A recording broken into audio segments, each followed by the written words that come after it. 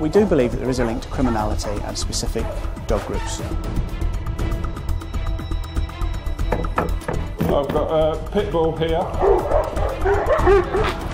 He basically had the entire face in his jaws.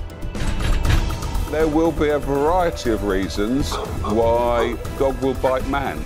Often it will be something that man has done. That's the address, an aerial view of it. A full systematic search of the venue will be conducted by borough officers. Over the past year, I've been given unprecedented access to the Met Status Dogs Unit.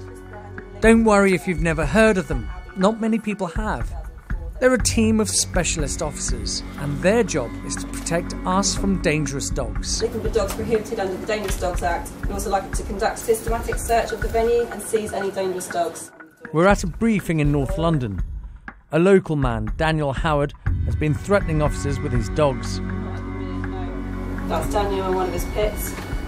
Some are thought to be pit bull terriers, a banned breed. There's Section 1 dogs there, and there's good evidence that they are his dogs, and that is an offence, and he could be arrested for that. This is one of the dogs they're worried about, a Turkish Kangal. You've got a shield, I'll bring a pole. We are prepared to deal, hopefully, with just about everything. The advantage of the dog catching pole is obviously we would loop that around the dog's head, secure the dog in that way, and also we can control where the dog is. We also have, as another bit of kit, an animal control shield. It's an electric shield. A lot of this kit, it works and it is very effective, but one of the biggest things it does, quite frankly, is it encourages owners to behave and do what we need them to do. If the dog does bite someone, we'll get a pole on the dog and then we'll get it off. This is one of the SDU's biggest operations. Backed up by the Tactical Sport Group and local police, nearly 50 officers will be involved. We've seized more dogs than this, but dogs with sort of clear links to criminality and the number of addresses just makes it complicated.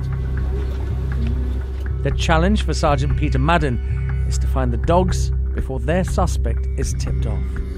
The nature of this type of job is that actually something might change and we might need to make some fairly quick and rapid operational decisions. I wouldn't be at all surprised if we end up having to dash from one address to another if intelligence suggests we need to be elsewhere.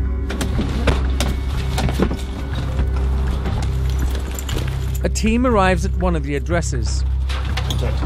Good morning, sir. Are you here for the dog? We've got a warrant for the dog.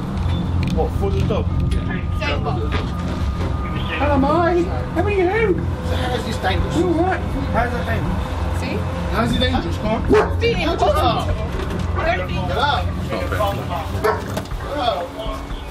There's nothing here, but news comes in. Steve, we've got 6 dogs at the other address. We'll go down and show you. Team B, Barnet officers, you're safe now. Thank you.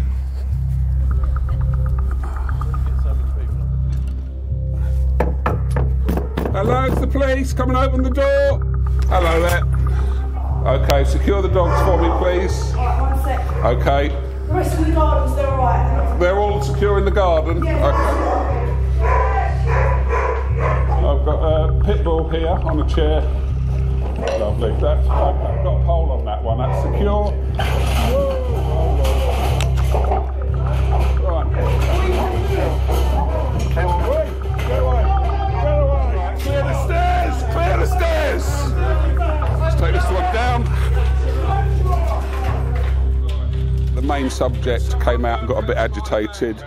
You've got to be quick. If you're behind the curve, if you're too slow, all of a sudden you've got a nightmare. And if you don't get control of the dog quickly when you've got an opportunity to, then potentially the dog joins in, gets excited, starts biting people, and you're in a difficult position. The intel suggested the dogs didn't go out very often. You can see his back claws are very long. Dog doesn't get taken out and walked. Stephen, go ahead. Oh. You go walking towards you, look like. Up. No, get downstairs in the car. How many down now?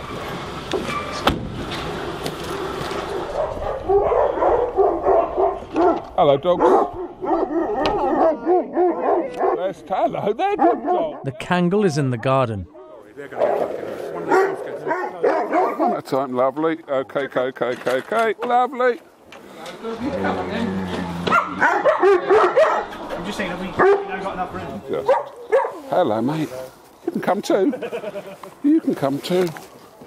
Oh, Come on, mate. there we are. Good dog.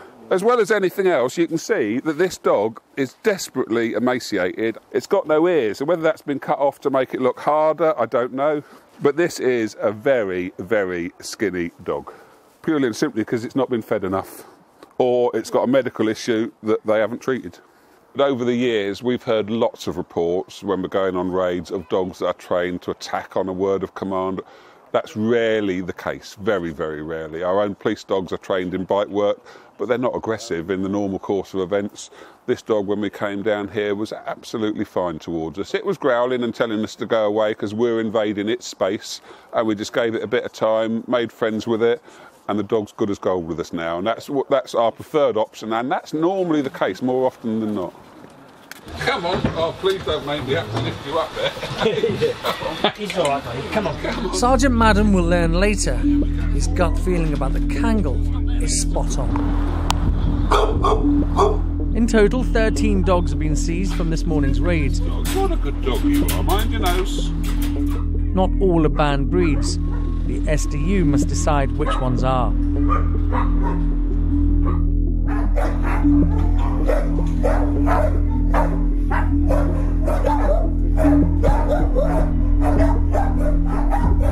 Confiscated animals are held at police-contracted kennels while their fate is decided. For the dogs that end up in these kennels because of welfare issues, it's the best thing that could happen to them. There's expert veterinary care, there's regular exercise, food and water, and they're probably given more attention than they've ever received in their lives. But for banned breeds, like this pit bull terrier puppy, being here is the canine equivalent of death row. Identifying the dogs is complicated. Pit bulls are essentially mongrels, so there are no breed specifics. Almost half the dogs are suspected to be banned breeds, and that's part of the assessment today. But also, as part of the assessment, we're looking at whether or not there are any welfare issues with the dogs. Or unless there's a medical problem with the dog, there's no way a dog should be in a condition such as this at this age. Inspector Jan Ekers thinks one of the dogs is another banned breed, one rarely seen in this country, a Doggo Argentino. I suspect it's probably come in as a very small puppy, so it would have been difficult to tell what it was at that age. It's either come in from North America or it's come in from Europe, probably as a profit-making venture. Daniel Howard's Instagram post confirms the suspicion. Seized dogs that can't be returned to their owners or rehomed are destroyed. That's why the Dangerous Dogs Act is so controversial. So occasionally she can have cat food, but not all the time. Carol Eden's world fell apart when she had her puppy Fudge taken away from her by officers from Merseyside Police. She says, without warning and without justification. I heard the banging on the door, and because I live on my own, I was a bit, what's that at this hour of the night? It was 10 o'clock at night. There was just lots of police cars outside. Policewoman said to me, "We've got reason to believe you've got a pit bull." To which I actually went, "Pit bull? I've got a staffy." And she said, "Can we come in and see her?" And I said, "Yeah, not a problem." She said, "I just need you to sign this and then we can get out of your way." And I said, "What is it? I need to go in and get my glasses. I wouldn't be able to read it." And she said, "Oh, it's fine." She said, "It's just to say that you haven't been coerced by us in any way whatsoever." I took her out, took her up to the van. She thought she was going for a walk. And two policemen got hold of her back end, pushed her in the back of the van, shut the doors and drove off. And that was the last you ever saw of her? That was the last I ever saw of her. An hour later, I got a phone call from the vets to say that your dog had been put down. I was devastated, honestly. Even now, the guilt is hard. It really is hard. Hard that she had a chance. I could have fought for her.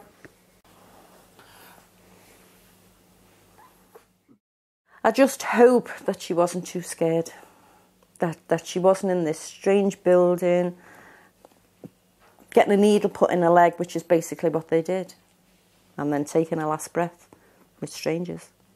I just think it was so cruel. Fudge was put to sleep 5 years ago. Since then, the DDA has been amended, but it's still breed-specific, and dogs are still being destroyed. Sergeant Madden has served 20 years as a police dog handler. I've seen him around dogs a lot. Sometimes he's firm, and I suppose he has to be, but mostly he's kind and affectionate. I want to know how he squares that with putting down seized dogs. I take no satisfaction in destroying any healthy animal, but often we will have no legal options available to us. But not all the dogs that come through us are suitable to be rehomed. Some because of what they have done, if they've bitten someone, and others because of the law. And many of them will be abandoned with us by their owners. Sergeant Madden's hunch about Akash the Kangal is right. He's very sick. Hey mate, you're not feeling very well, are you? The heart has an abnormal beat to it. He also has fluid on his chest and in his abdomen. With this sort of condition, unfortunately, I mean, he could collapse into unconsciousness and never wake up again.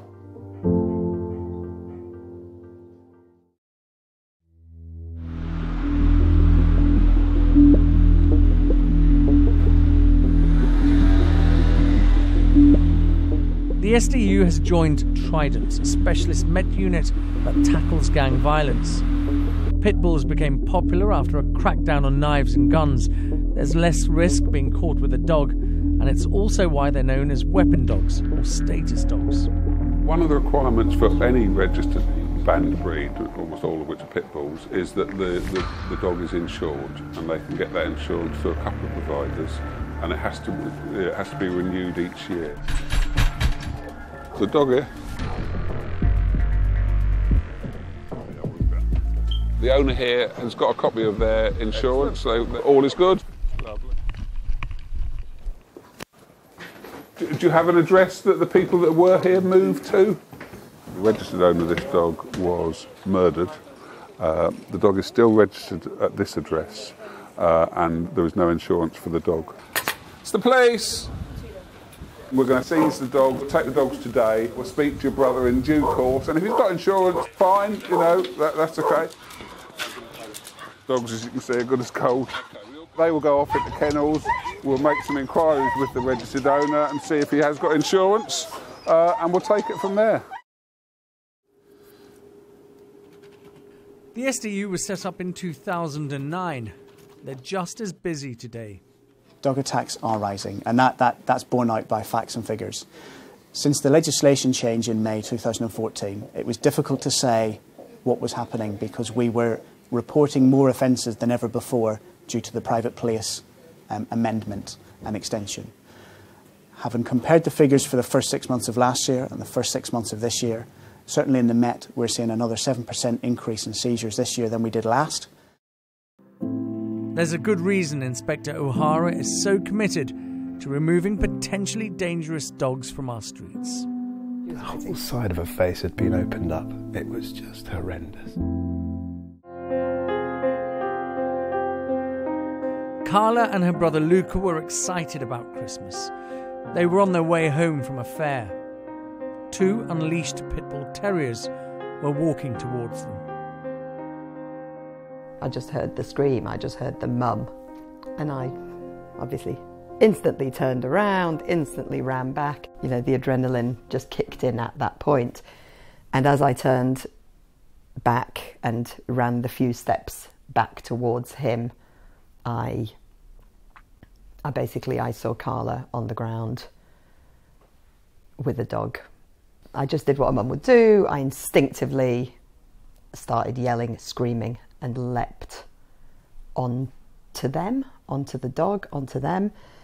And I basically had to prise the jaws of this dog off Carla's face. He basically had her entire, she was 4, so she was very little, had her entire face in his jaws. Dushka flagged down a car and asked the driver to rush her to a nearby hospital. I got home to an empty house, made a few calls, couldn't contact Dushka. Then I get a call. This is the Royal Free. Your daughter's been attacked by a dog. Get here as quickly as you can. So I literally just leg it down the road as fast as I can. Walked in, see Dushka first, and in bits, apologising. Obviously I had the motherly guilt of I didn't look after our children well enough. I let this happen. That was the major emotion that was going through me, was, oh my God, I can't believe I've done this. I can't believe this has happened to my daughter. Yeah.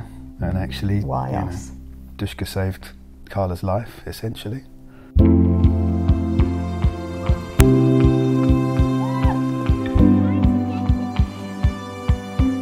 Had the dog gone a little bit deeper here, kind of the jugular area, I mean, it did. It definitely cut the whole of this bottom part of her face. Severed all of the muscles across the bottom there, which isn't far away from jugular. It fractured her cheekbone. Could have easily crushed her skull in his jaws. She had cuts all the way around her eye as well. I mean, it's a miracle. It's a miracle. Absolute she miracle. did not lose that eye. Unbelievable. And there was a lot of references to life-changing injuries, and I remember just grabbing one of the doctors and saying, "What do you mean life-changing injuries?" I just didn't want to hear it, I think. I didn't want to hear those words, life-changing injuries. What an amazing girl. It was an unbelievably strong girl. You know, they took the bandages off. The nurses saw my face and they said, "You need to sit down," because it was horrendous. Horrendous. Yeah, she was amazing. The whole side of her face had been opened up. It was just horrendous. And, you know, they put it back on, and at that point I was like, oh my God, she is so brave. The Cutlers credit the medical team on duty at the hospital that night and the following weeks and months for rebuilding Carla's face and her hopes for the future. We had the amazing luck that I think the top plastic surgery consultant in the Royal Free happened to be on duty that day. He basically said, "I've just come on call, I've just heard what's happened. I have a list of operations today as long as my arm, but Carla's going to be the first in. And I have extensive experience in nerve repair and facial reconstruction." That was an incredible stroke of luck. She's got a metal plate in her face where her cheekbone was fractured, so she had to have MRI scan to just make sure the integrity of her skull was okay and whether they could go with that and whether they needed, you know, how they would shape the metal plate. And that was a long operation. Yeah. 5 days, 6 days, we were able to come home with a lot of antibiotics, medication, you know. Bags of antibiotics. Bags and bags of medication. And we had to go back a few days later. The stitches didn't stay in that long. There were so many, hundreds of stitches. She's small, she's growing. Nerve repair takes up to 2 years. And even at that point, you know, after 2 years, we'll see where we are. You know, whether there will be further discussions at that point, we don't know. Barely coping with the trauma of the attack, the Cutlers were about to learn some confusing and heartbreaking news. The dog that attacked Carla was known to the police, was under investigation, had killed a cat and attacked the cat's owner only 3 months previous to this, and basically it was a confession. It was a confession that a mistake had been made and that the correct procedures hadn't been followed, and therefore that dog should never have been on the street in December, on December the 4th when Carla was attacked. That dog should have been taken away from its owner and dealt with legally way before that. The police knew all this. This was all reported, and it wasn't. It wasn't followed up. It wasn't followed up. The breed of the dog wasn't checked. They took the owner's word that it was a Staffy, and it wasn't. And that was incredibly, incredibly hard to hear. Why was that mistake made? Who made the mistake? What was... Ultimately, Carla paid the price. The two officers who failed to seize the dog before it savaged Carla and the supervisor were investigated internally. There's no doubt in my mind whatsoever that there was a missed opportunity for an earlier intervention to get hold of that dog and take it off the streets and at least put it in a place where it was secure and safe to be. And that would have prevented the incident that happened to Carla. And that is, I have to say, most regrettable that that wasn't taken. What I can say is that the advice that was available to the officers at the time was not as strong as it could have been.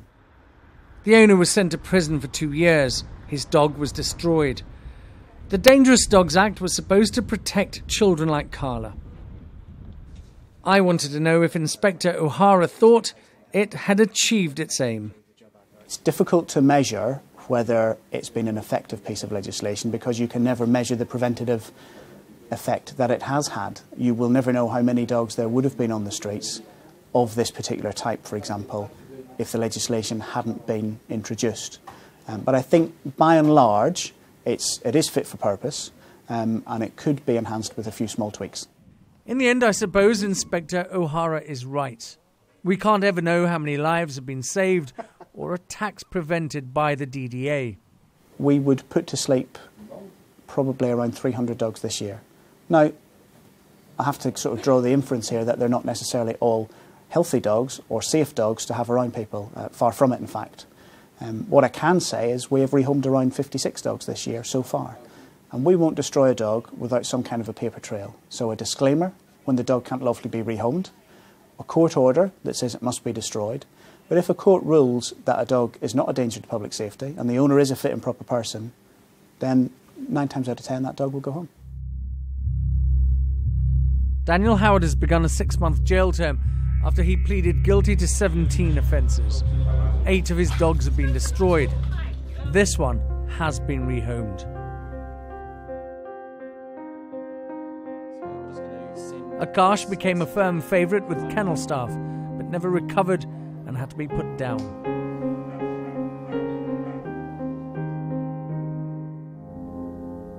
After more than 38 years' service, Sergeant Peter Madden has retired from the force for a civilian job. He's still working with dogs. There will be a variety of reasons why dog will bite man. Often it will be something that man has done. Dogs are man's best friend. I would question whether man is dog's best friend. The attack on Carla happened 2 years ago. Dushka and Tony have only spoken now in the hope that what happened then to their little girl will never happen to another child again. Lucas still crosses the road whenever he sees a dog, but the trauma of witnessing the attack on his little sister is fading. Carla continues to astound her parents and everybody else with her courage. One of her friends asked me the other day, you know, when's Carla's scar going to go? You know, just as a aside, and it's like, well, you know what, it's never going to go. You know, people, you know, she'll always have a scar, but it will fade, and it will fade more and more and more and more. She's rebuilding her young life. Smile by beautiful smile.